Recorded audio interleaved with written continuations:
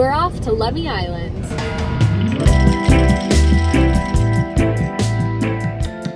Lummi Island is just a short ferry ride away from Washington's mainland. The ferry leaves from Gooseberry Point less than 30 minutes outside of Bellingham. We drove onto the ferry and enjoyed the beautiful views from the water along the way. Once we arrived, we drove to pick up a few snacks for a beach picnic. Our first stop was the Baker Preserve Trail. It was quite steep but offered incredible views from the top.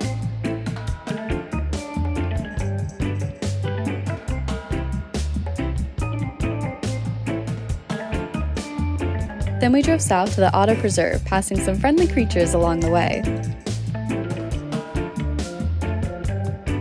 We chatted with a member of the Lummi Island Heritage Trust who gave us some great recommendations for the rest of our visit. We walked the Storybook Trail, reading pages of a children's book printed along the path, and enjoyed the lush and quiet trail. Remember to always leave no trace and pack out your waste. Our next stop took us to the newly opened Aston Preserve.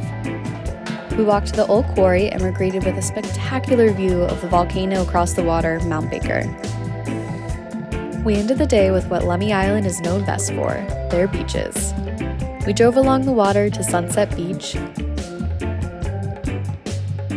Then we enjoyed our picnic, we walked the beach in search of sea stars and colorful rocks and relaxed to the sound of the waves.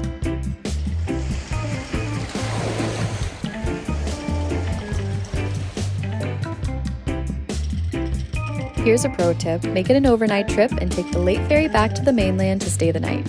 We boarded and excitedly made plans to visit again.